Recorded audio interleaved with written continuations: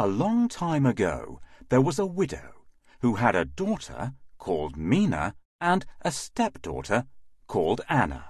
As a mother, she loved Mina more because she was her own daughter. She loved Anna less because she was her stepdaughter. Mina was a very lazy girl, and her mother spoilt her by letting her have everything she wanted. Anna was never spoilt and was made to do all the housework, as well as the important job of spinning flax into thread. Anna enjoyed her work and was always happy doing things for other people. But Mina never, ever wanted to help anybody. So Anna grew into a hard-working and helpful young lady, while Mina grew lazy and bad-tempered.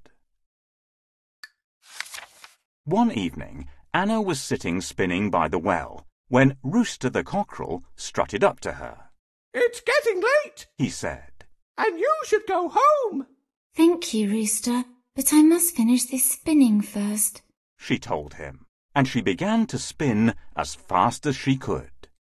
The spindle span faster and faster until the fine flaxen thread cut through her fingers and made them bleed. "Ouch!" she cried, and she let go of the spindle. It fell with little drops of her blood down, down, down into the deep, dark well. "Oh no!" she cried. "What am I going to do?" She went sadly home, and when she told her stepmother about the accident, her stepmother was very angry. "Go back to the well now," she shouted.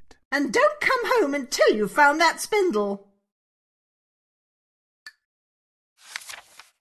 My stepmother gives me all the work to do. I have to spin all this flax before I go to bed.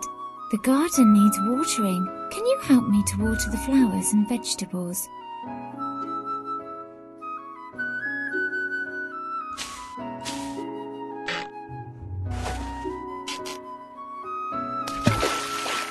Thank you. Now they will grow big and strong.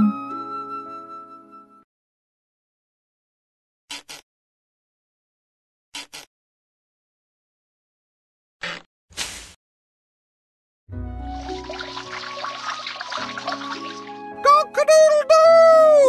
Have you any corn for my supper, Anna? Where is the bag of corn? Can you see it? All birds love corn and seeds.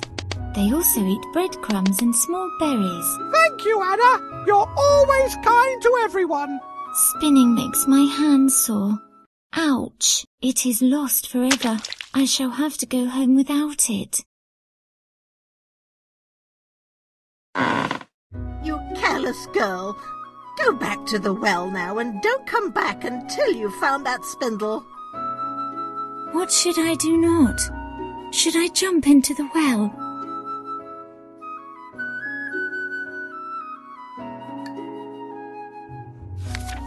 Anna ran back to the well in tears and leaned over to see if the spindle was caught on a ledge. It was very dark and gloomy down there.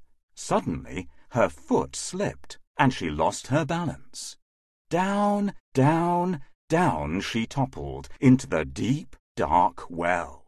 She went head over heels with a cry. Down, down, down she fell. And as she tumbled, she seemed to fall into a deep sleep. What a strange feeling it was! When she awoke, she found herself in a magical garden. She decided to follow the long silvery path in front of her and see where it led to. As she wandered amongst the beautiful flowers and trees, a delicious smell of newly baked bread wafted through the air, and she could hear someone crying. "Please help me," said the voice. "My bread is baked and it will burn if it is left any longer." Anna turned to see some loaves of bread baking in a brick oven. She did not want to see them burn, so she took them out carefully and left them to cool. "Thank you," replied the oven. You are a warm and tender-hearted girl. I am happy to have helped you. replied Anna. Please can you tell me which way to go from here? Just follow the path. Answered the oven. Anna continued down the path towards an old apple tree. As she came nearer, she heard sobbing and realized the tree was crying. Oh, please help me, dear. My apples are ripe and ready for picking. Please shake me so they fall to the ground. Of course, said Anna, and she took hold of a branch and shook the tree as hard as she could. All the apples fell to the ground, and she picked them up gently and put them neatly in a pile. Thank you, said the tree. You are a kind, sweet girl. I am pleased to have been helpful. She replied politely.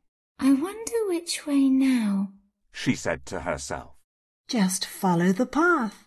Said the apple tree with a smile. My apples are ripe and ready to eat. Why are you so sad? Please shake me so my apples fall. Can you help? Tap the tree so the apples fall off. Well done. I'm looking for my lost spindle. A kind old woman lives at the end of the garden. She will help you.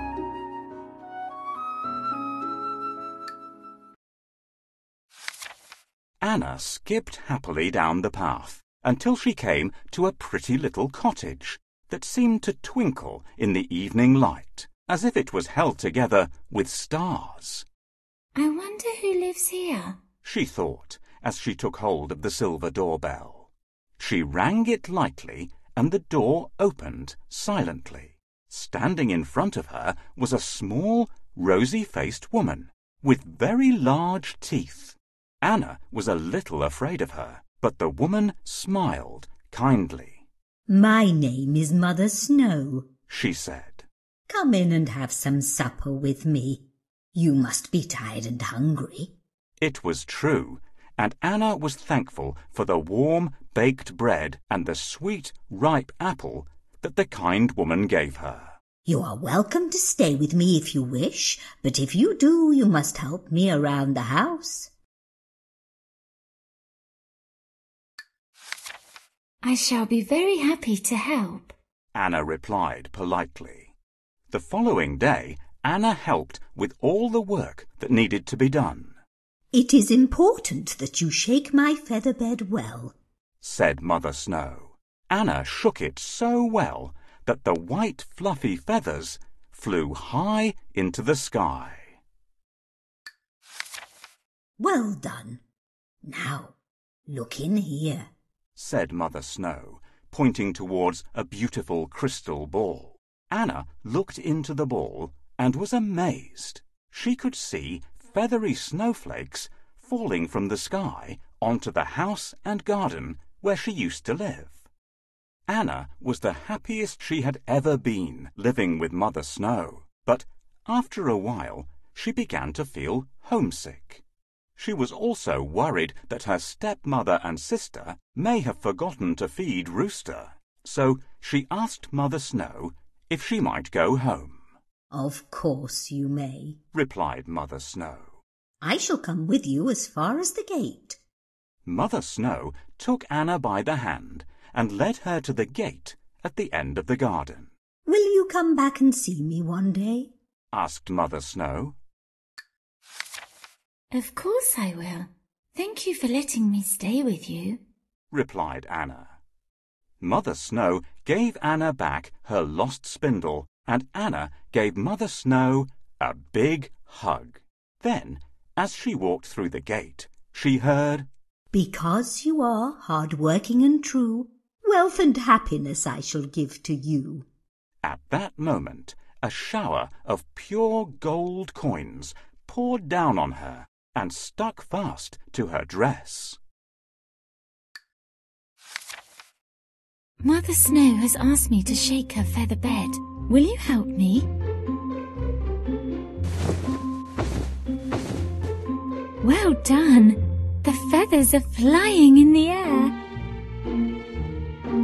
Snow's chest is full of wonderful magic things. What can you... Well done! The feathers are flying in the air. Feathers look like snowflakes. That is a job well done. The feathers are flying high into the sky. Thank you for your kindness, Mother Snow, but I feel a little homesick. Please may I go home? I understand. Here is your spindle, and I'll come with you as far as the gate at the end of the garden. Oh, thank you. You found it and kept it safe for me. What can you see in my treasure chest? Thank you, Mother Snow.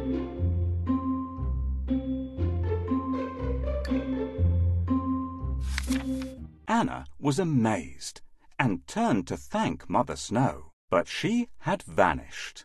All she could see were a few fluttering snowflakes. Or were they perhaps white, fluffy feathers? She turned around to find she was back beside the well near her home. It was winter, and snow had fallen. Cock-a-doodle-doo! Your golden girls come home to you! Crowed Rooster. Anna ran home happily and told her stepmother and sister all about her adventure. Her stepmother was very pleased when she saw how rich Anna had become. I want to be rich too! Screamed Mina. Then you must do as Anna has done, said her mother. Go on now. And she gave her the spindle and sent her to sit and spin by the well. Mina sat by the well, but only pretended to spin. Her fingers didn't bleed, so she pricked them with a thorn. Then, after letting drops of her blood and the spindle fall, she threw herself willingly down the deep, dark well. She wasn't afraid, because Anna had told her what would happen. It's really cold here. Why did I go outside into the cold? Can you remind me, kids? If you want gold, Mina, you'll have to go and visit Mother Snow. I want to be rich too, so I'd better jump into the well. Water freezes in the cold winter. Maybe the well is frozen. I'll throw the spindle down first.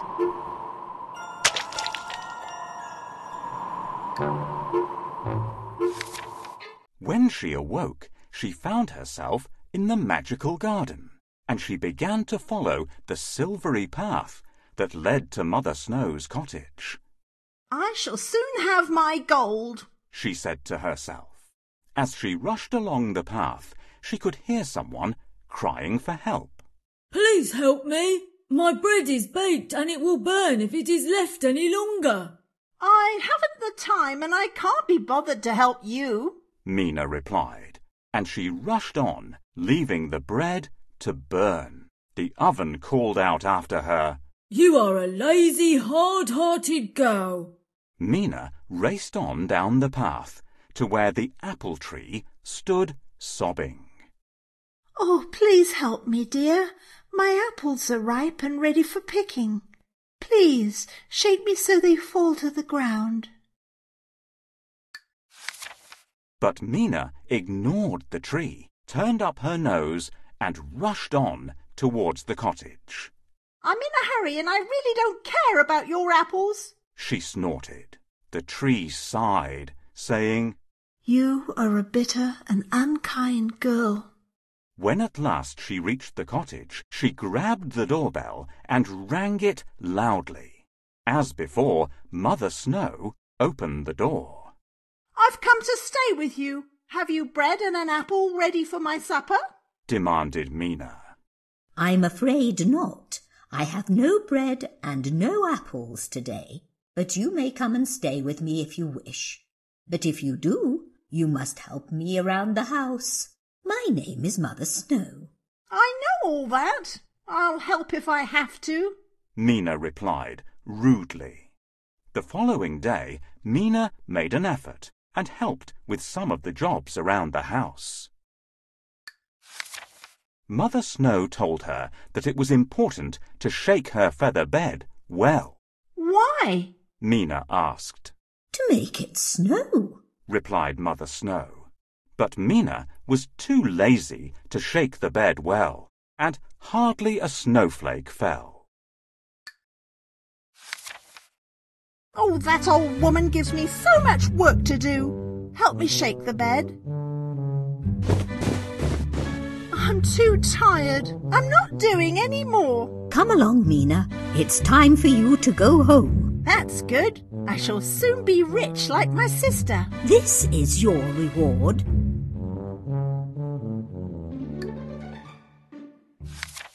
On the second day, Mina hardly helped with any jobs. She never shook the feather bed either, and on the third morning, she didn't even bother to get up. Come along, Mina. Get out of bed.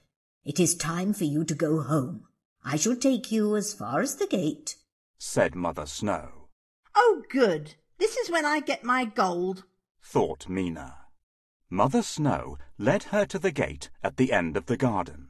Can I have my reward now? Asked Mina. Oh, yes. You'll get your reward, said Mother Snow. Mina turned away and did not stop to say thank you or goodbye. Then, as she walked through the gate, she heard, Because you are lazy, rude and untrue, a shower of mud I shall give to you. At that very moment, a shower of sticky mud and rubbish poured down all over her and stuck fast. So Mina went home cold, ashamed, and dirty. Cock-a-doodle-doo! Your muddy girl's come home to you, crowed Rooster. Her mother was not pleased with her and made her wash all her dirty clothes. Mina was never quite so lazy, unkind, or rude ever again. Of course, Anna shared her riches with her stepmother and her sister, and her stepmother learned to love both her daughters equally. Rooster had a fine new hen house and plenty of corn to eat, and they all lived happily ever after. By the way, remember that whenever you see snow falling, you will know that Anna is visiting Mother Snow. If you look very carefully, you might even spot a white feather or two.